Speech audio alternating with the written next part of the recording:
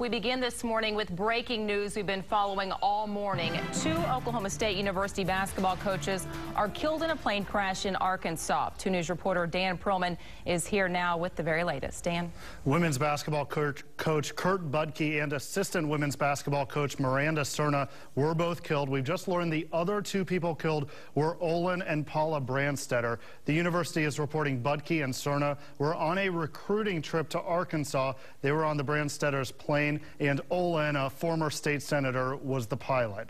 The crash happened around 4 o'clock yesterday afternoon near Perryville, Arkansas. That's about 45 miles west of Little Rock. There were no survivors on the plane. OSU President Burns Hargis had this to say about the tragedy. Kurt was an exemplary leader and a man of character who had a profound impact on his student athletes. He was an outstanding coach and a wonderful person. As for Cerna, he said Miranda was an up-and-coming coach and an outstanding role model for our young ladies. This was both Budke and Cerna's 7th season with the Cowgirls. Together, they posted a 112-83 record. Both Cowgirls games this weekend have been postponed. The wrestling team has also canceled both of its matches.